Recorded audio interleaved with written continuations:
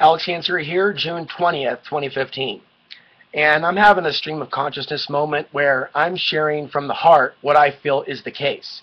You don't have to believe what I believe, but I believe that these perspectives need to be shared, especially with so much interest on the topic. So the topic is the idea of Cern being used to open up portals. I don't study Cern up and close like other individuals. I don't discount that they're trying to attempt to open up portals, or that they already have, or that there are other programs going on, because in my heart I do believe that, excuse the dirt on the shirt, I've been making my own pizza more and more these days, trying to live more self-sufficiently. In this period of time, in the solar maximum cycle, I'm using the abundance of energy that I've been feeling in my body this last year to move to a place that made me feel happier, to live a simpler lifestyle outside of these dense population centers. Inside of places like Portland, where I escaped from, Portland is a portal town where it feels like the negativity from others, sexual violence, other hatred, racism, classism, materialism, a lot of stuff going on in today's societies. It's like it attracts negative entities. And there are people walking around these days with attachments. Whatever they're doing with these stage wars are an attempt to turn people to the dark side so they can maintain their power dark grid. Are other things coming in that could collapse that? What does the sun have to do with that? Or other energies? These are questions worth asking. These are questions I ask myself. I don't have all the answers. But you know what? Solar flares impact human beings. And that energy coming in, ooh, it's magical. And I can't see how it's used for dark purposes. And I can't see how during solar flares there are false flags and wars that are staged.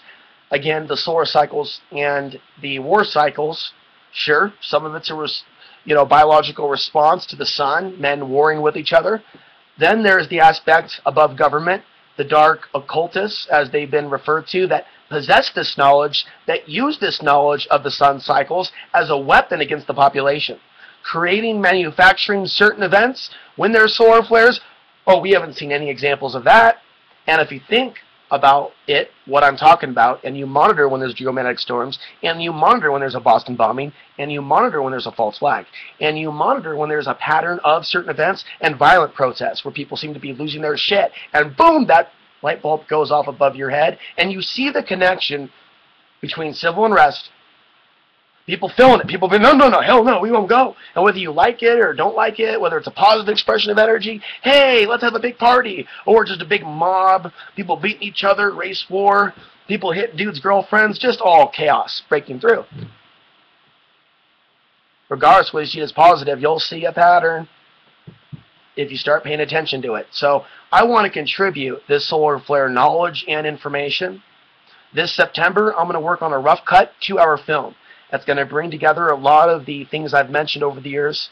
I'm going to try to be as professional as possible in my presentation, with slides, with original music, with video, and it's going to knock my 1-hour presentation out of the park that was done at the Free Your Mind conference, that was done in haste because I had to jump over a lot of information. I feel this is important to maybe a deeper understanding of what's going on potentially with Cern. Okay, so if Cern, if whatever's going on here, Cern using the logo, Shiva the Destroyer, and all the occult symbolism, if they are in fact trying to open a portal, it happens to correlate with this period of time that we're going to be at the tail end of the solar cycle. We're at solar cycle 24. A couple years ago, NASA came out and said this is going to be a double peak that will last a couple of cycles, which means instead of most of the solar flares being, concentrated around a year or two, it's spread out over a period of like 5-6 years, and it has been. Really, we started seeing solar flares rising up in the solar cycle around 2010. I wrote an article in 2009 about the solar cycles in the Earth's weakening magnetic field. I was 28, 29 at the time, on my birthday, beginning my Saturn return. And I feel like that was a wake-up call, that part of my own life experiences, learn more about the sun and share teachings about the sun. Not just be this, conspiracy researcher looking at other things, or to be an activist or humanitarian or a philosopher, but to actually understand the science itself. And so in this, in the continuation of my lifetime, I'm going to be developing a website and making a film discussing more information and sharing documents and articles.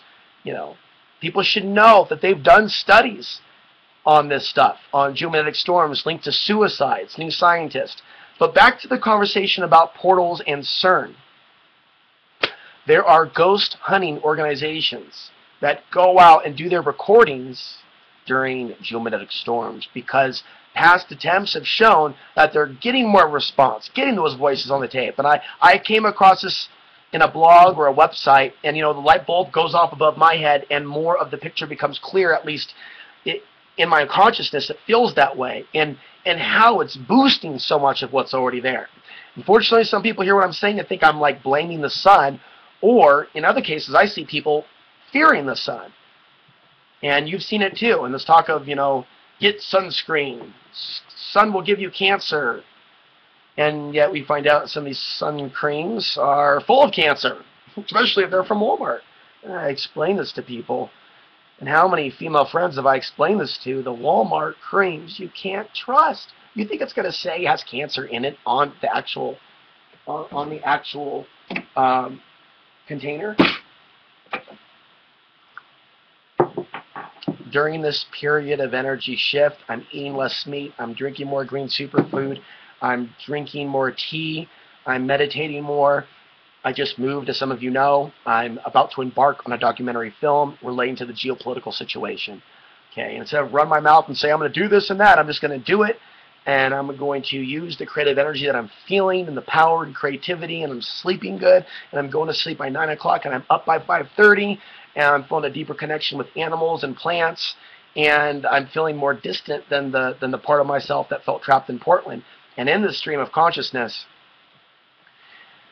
and while I still have a YouTube channel, thank God for the gifts that we have to share this knowledge. I got to share with you that, hey, you guys got your focus on September and Cern. Do you also know about the solar cycles and how they affect human consciousness?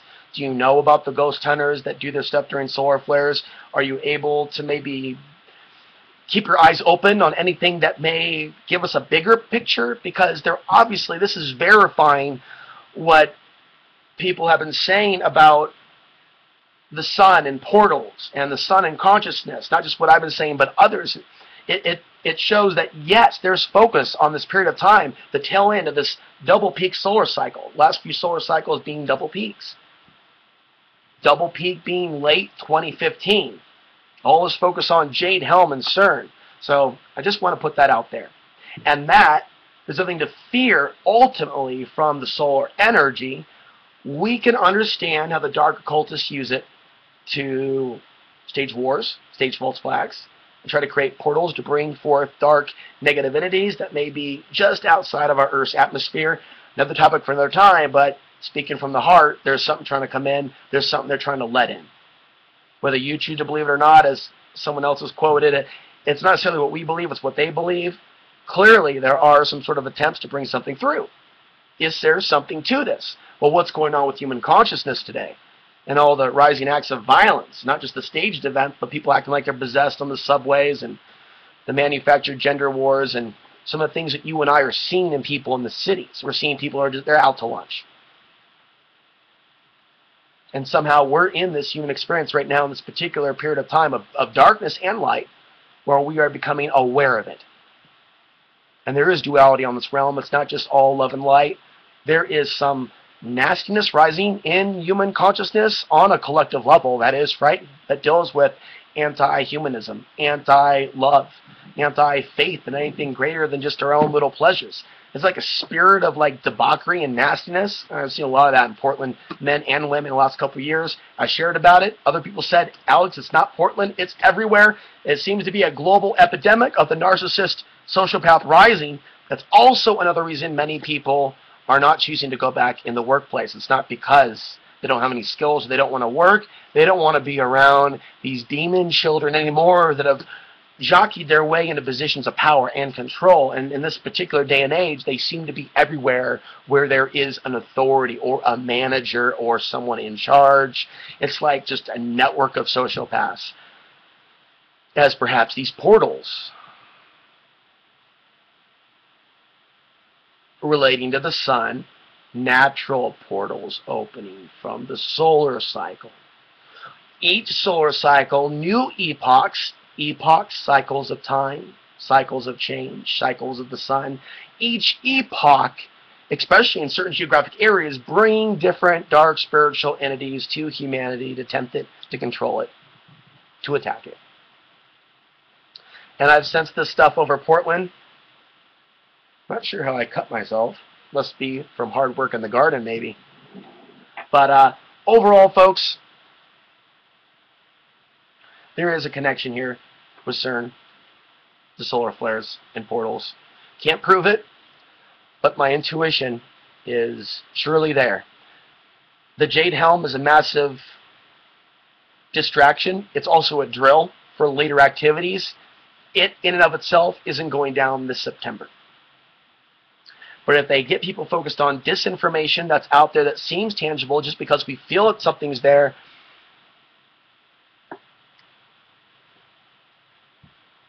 I think there's a trap in falling for the trap. This is a time where a lot of magical possibilities could take place. Things could be created. Things could be launched forward.